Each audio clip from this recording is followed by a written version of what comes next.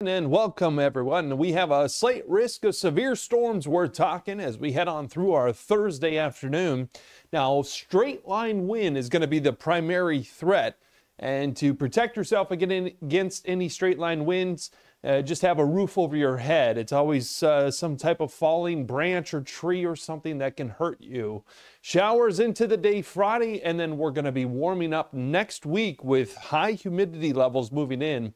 Talking highs likely in the 80s at some point next week. Looking at that slight risk of severe weather for us, an enhanced risk up to the northeast. So again, we're embedded under that slight risk. That's a level 2 out of 5.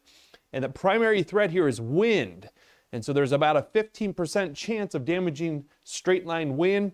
Other threats are extremely low. Tornado, only a 2% chance. Higher chance up there to the northeast where they have that enhanced risk. Hail, yeah, slight chance of that as well. Very low end chance. Maybe some pea-size hail in the midst.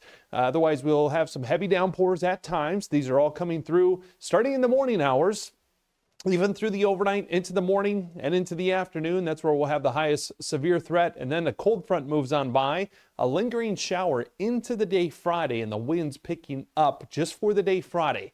So looking at precipitation around 3/4 to maybe up to an inch of rain. Out the door will be in the low 60s for morning lows. Daytime highs here Thursday up to around 70 degrees. Again, the winds breezy out of the south and then out of the west. For Friday, then diminishing Saturday as we have a beautiful weekend shaping up. So once these showers move on by, a lingering storm possible into the day Friday. Clears on out just in time for the weekend, Saturday, Sunday. Marvelous. Warming up, turning humid, and with that, well, we get summertime kind of storms next week.